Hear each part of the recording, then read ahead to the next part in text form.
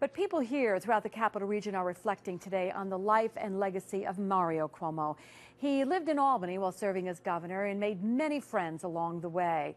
And our Kimberly Howard is live in our Capitol newsroom now. And Kimberly, I know you spoke today with a longtime friend of the former governor, a tailor. Yeah, Liz, one who has a shop right across the street from the Capitol. He's been in Albany for 50 years now, but he holds strong to his Italian roots, something that made Mario Cuomo, at least to him, so likable. Just a stone's throw from the hub of state government, a longtime Albany business run by former Governor Mario Cuomo's longtime friend. Very close friend. He was a very good friend to me. Come here once in a while. He liked to speak Italian with me. Cuomo was the son of Italian immigrants, and Joe Amore is an Italian immigrant himself. You might say it's a friendship that was tailor-made. Sometimes he liked to sing a song, an Italian song. Amore opened his shop in the 1960s, and he'll never forget when the state's first ever Italian-American governor waltzed right in. When the governor walks into your store, what do you think?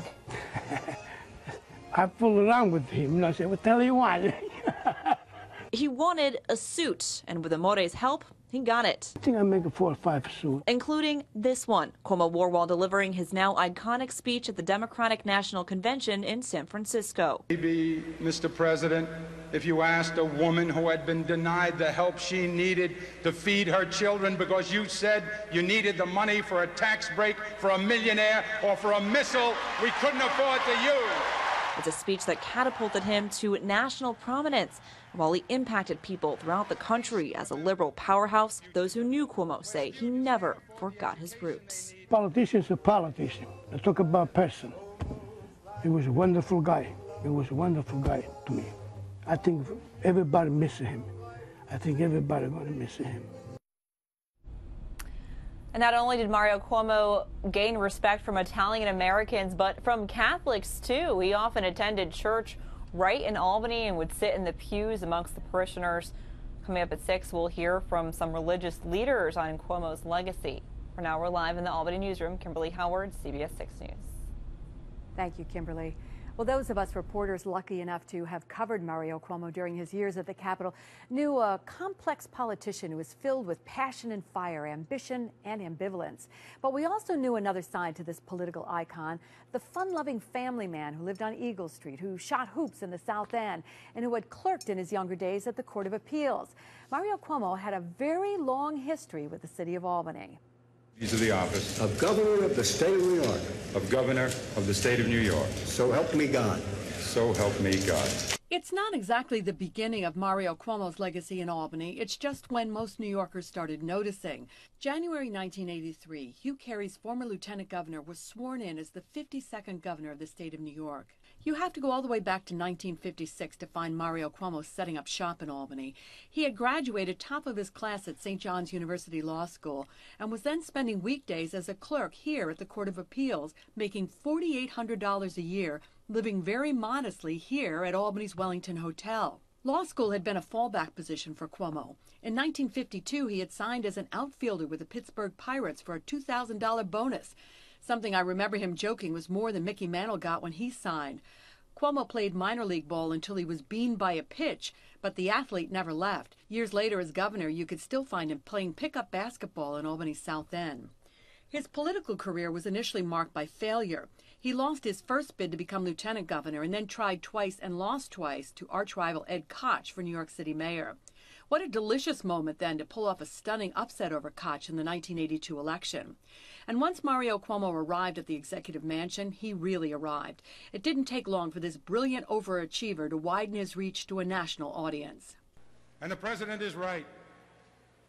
The 1984 Democratic Convention keynote address, Cuomo, the brilliant orator, counters Ronald Reagan's shining city on the hill speech with his own tale of two cities. In many ways, we are a shining city on a hill. But the hard truth is that not everyone is sharing in this city's splendor and glory. That speech raised Mario Cuomo's national profile and led to the biggest question mark of his political career 7 years later. Would he or wouldn't he? He held court with reporters at the Red Room the night before he had to decide, reporters asking him to give odds on his chances of running. I don't bet. I would suggest to people, don't bet. His ambivalence about running earned him the nickname Hamlet on the Hudson. It was one of those often contentious political battles that the governor became embroiled in that had set up the Mario scenario, as reporters called it. He refused to commit to running for president because the state legislature would not come to terms with him on a budget.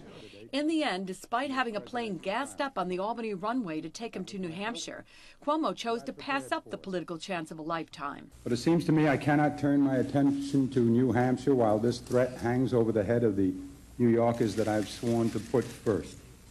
But I would be less than honest if I did not admit to you my regret at not having the chance to run for president.